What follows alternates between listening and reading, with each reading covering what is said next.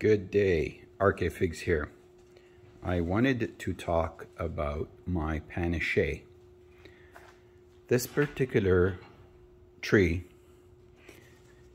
has an incredible taste and is probably one of the most beautiful looking figs due to its stripes.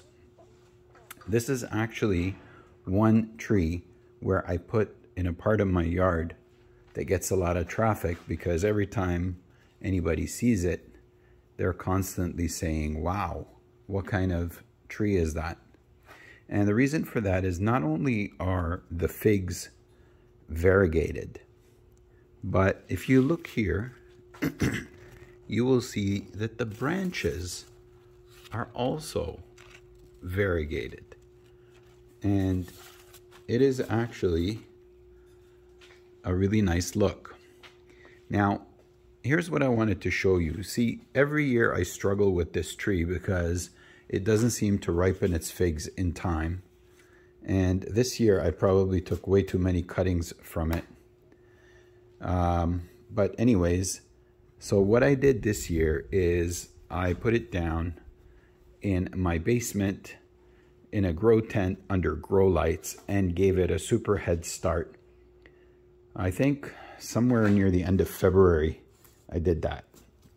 And, you know, it leafed out and started growing and everything is great. And now I just brought it up to my greenhouse about like a week ago, my greenhouse tent. And I could see that the leaves, you know, got a little bit, maybe not enough light down in the basement and the grow tent. And then the whole adjustment, so it kind of discolored the leaves a little bit. They look a little bit off. But during that whole time that was going on, there were no figs. So I would say it's safe to say that the figs are going to be okay, but we will find out.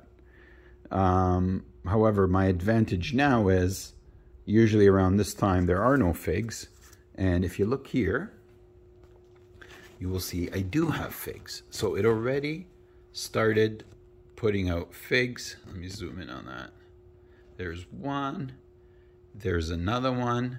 This here is some burning going on from not enough light and then all of a sudden too much light. But you could see another fig here. And that's okay. Can't get it to zoom in, but that's okay. So, and then on this branch here, you got stuff coming up too, which usually if it's one bump, it's only a branch. And if it's two bumps, it's a fig and a branch. But I have a feeling I'm going to be getting a lot of figs to ripen this year due to that early start. And I may end up doing this every year, depending on the results. So the worst figs of all take about 120 days to ripen after they are at a specific stage. And you can find out all about that in my other video. I'm going to leave a link in the description. But I don't think I've ever seen figs this early on my panache.